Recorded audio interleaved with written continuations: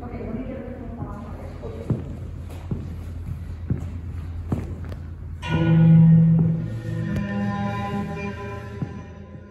You know, it's one of those questions that I've always known that my mother helped me to do that. She used to have me make pot holders and flowers out of toilet paper. And she would sell and painted plates, old chipped white plates. So I did that when I was about 8 years old. And I would do hundreds and hundreds of pot holders and paper flowers and painted plates. And so I didn't know anything else. And I have never known anything other than doing art my whole life. I didn't make a decision, it's just, I've always been. This is a pen and ink illustration I did for the Tribune Chronicle in Warren, Ohio, and that's the actual printed piece there. But that's all stipple work with pen and ink by hand. Then I was the artist for the first Super Bowl. And so I did the look of the paper for the Super Bowl. I'll show you the first.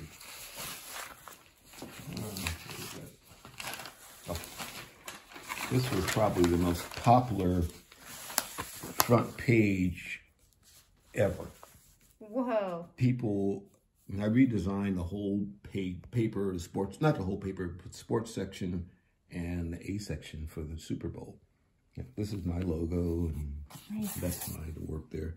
But what happened is they only published this in stores, like Circle K had these, but they weren't sent to home delivery. Really? People were pissed off. Wonder why that is. I don't know why they did that, but it was the worst decision they made because the phones jumped off the hook. People were like, I want that paper. It was kind of a compliment, but it was really something, you know.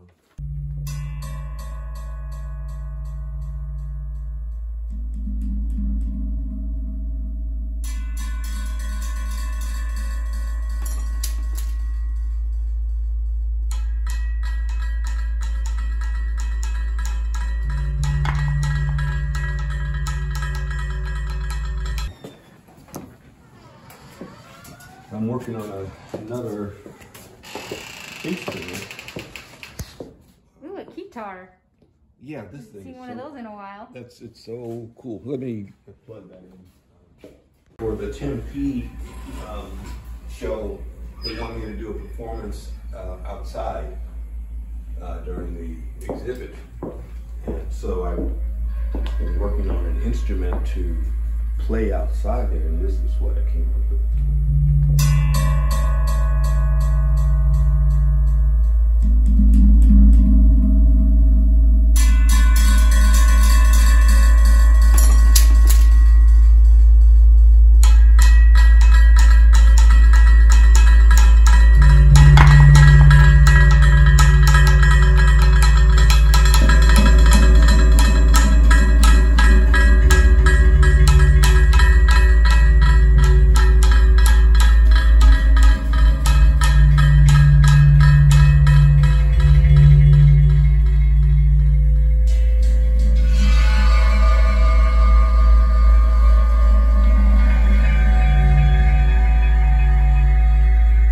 Traded a mid-century chair for that Ebo piece. I don't normally title my pieces, but this one is simply titled Sonic Sculpture 2020. And that's normally how I name things, not just because we just had a rough 2020, but I name my sculptures by year. Well, it came together by Michelle asking me to be in the show, so it was built specifically for the Explore show. And I just started trying to think in terms of what we're going through right now with the COVID pandemic and how I could create an instrument that people could still play safely and enjoy during this time. And so this one is made to be played with these little cardboard straws. And possibly you could have two people playing it at the same time, but I envision one person playing it and people taking turns to discover.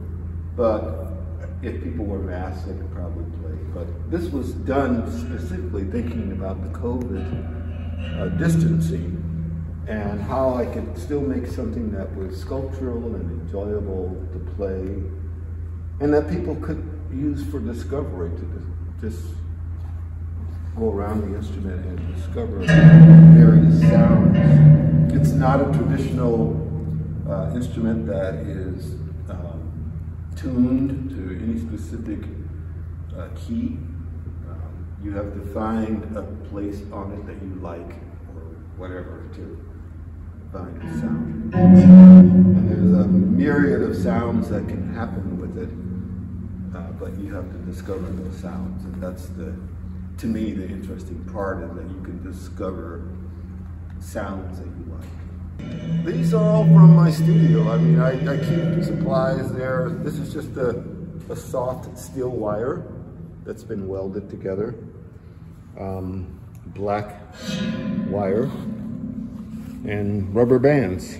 And in here we have a big brass disc that I found at a junkyard. And what's stabilizing the whole thing is underneath there's a giant magnet that keeps it in place so that it doesn't swing everywhere.